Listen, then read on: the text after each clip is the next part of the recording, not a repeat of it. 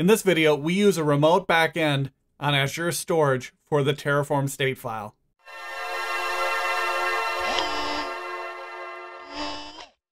So far, we've written our Terraform files, created modules, and passed variables and outputs between them. But we've been operating as a team of one. You won't always be alone. I'm here for you, my friend. As for Terraform, at some point, we'll need to collaborate with others. That's what this video is about. Before that, please like, subscribe, share with a friend, and let me know what you think in the comments below. Also, check out my courses on hybrid identities with Azure AD and Azure Virtual Desktop on udemy.com. The link is below. And check out the new membership button if you're so inclined. Let's talk about the state file. Terraform.tfstate is a JSON-based file that's created when we run Terraform init. The Terraform state maps real-world resources to the configuration. It tracks metadata such as dependencies between resources and improves performance for large infrastructures by caching information on the resources in the state. By default, Terraform uses a local state file created in the root directory to plan and make changes to the infrastructure. This is fine for a party of one, but not when we're working with a team. Imagine if a group was working on the same infrastructure but each had a different version of the state file. Configuration could easily overlap and cause all sorts of issues. How do we address this potential issue when working in a team to deploy infrastructure as code? We could use a centralized state file that everyone has access to. Terraform supports storing remote states in Terraform Cloud, Amazon S3, Azure Blob Storage, Google Cloud Storage, Alibaba Cloud, and more. These remote states can be accessed and shared by multiple people. As this series is on Terraform with Azure, we're not going to use Google Cloud Storage for the remote state. We'll use Azure Blob Storage. In order for this to work, we first have to set up the storage account, and then we'll provide access with the storage account key. We'll store this key as an environment variable for Terraform to use. After that, we'll create a backend block in the Terraform main.tf file, instructing Terraform to use the Azure Storage Account for the state file. Finally, we'll create a deployment and verify the remote state is working. Let's get started in VS Code. Here we are in VS Code. We're going to start by creating a storage account with the Azure CLI. Be sure you're logged into the correct subscription with the command az-account show.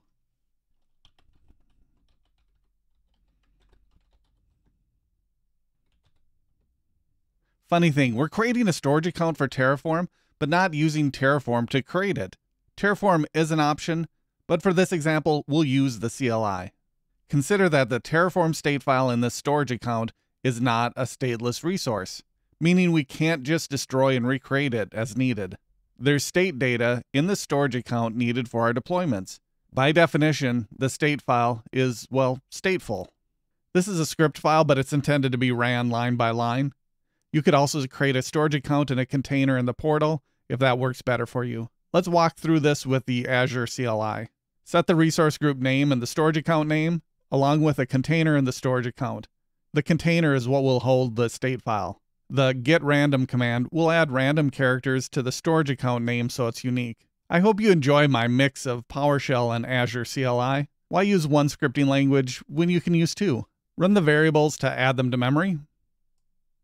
Highlight, right-click, and select Run Line in Terminal to run that block of code. Create the resource group with the az-group create command. We'll run the line in the terminal. Now that we have the resource group, we can create the storage account. Then we'll run the next line that creates a container in the storage account. Let's take a look at the storage account in the portal. Here we are in the resource group, and we also have the new storage account. And if we go to containers, we have our tfstate container. And right now that's empty. We're not done yet. Let's go back to VS Code. Next, we need to provide access to that backend storage account. We do this with the following commands. The first command gets the storage account key for the account we just created. The next command adds it to the ARM access key or ARM access key environmental variable. Terraform uses that to access the account. Let's highlight and run. And now that key is part of the environmental variable. There are a few options for managing this key. It could be pasted right into the main.tf, but it's a bad idea to store security items in plain text. We could also leverage key vault. For now, we'll add it as an environmental variable to this machine. Keep in mind, in a team setting, each member of the team needs this key to access the storage account. If you've created the storage account through the portal, you can get the key from the storage account. Under Security and Networking, Access Keys. Now things will get really interesting. We have the storage account set up. Let's add the backend configuration to our terraform main.tf file. You can use any Terraform deployment for this. I'm using a simple resource group deployment because I was feeling lazy. You can find this example on my GitHub repo. The link is below. We'll go to the Terraform section of the main.tf. We'll add a new block in Terraform called Backend with the local name Azure RM. So this is under required providers.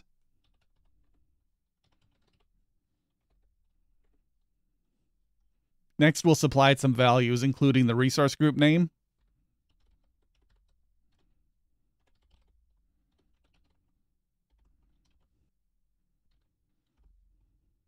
the storage account name,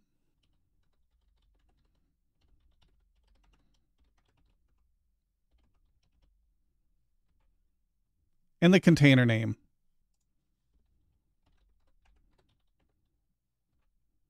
Next, we'll add the key.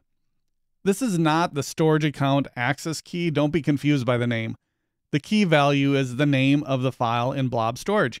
It can be any name, like dev terraform.tfstate. We'll call it terraform.tfstate for this example.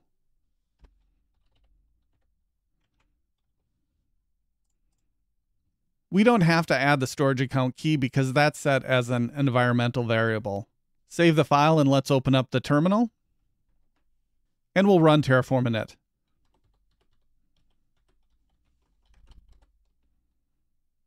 We get a message that it successfully configured the backend, and that will be used for the changes. That's promising.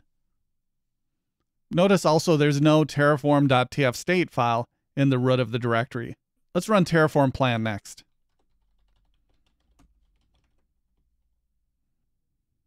That all looks good. Before we move on, let's take another look at the storage account in the portal. Here we are in the storage account. Let's go to Containers.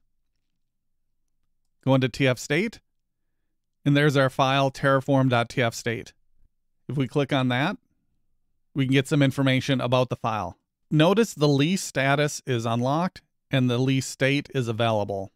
Now let's go back to VS Code and run Terraform apply.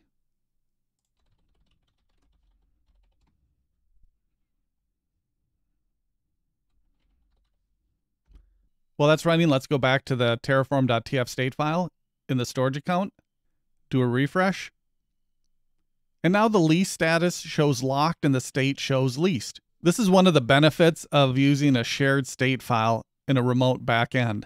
It prevents multiple actions that may conflict with each other from taking place at the same time. And that applied successfully. That's how we use a remote backend with an Azure Storage Account. I hope that helps you better understand what a remote state is, why to use one, and how to configure a backend with Azure Storage Accounts. Please don't forget to like and subscribe, and thanks for watching.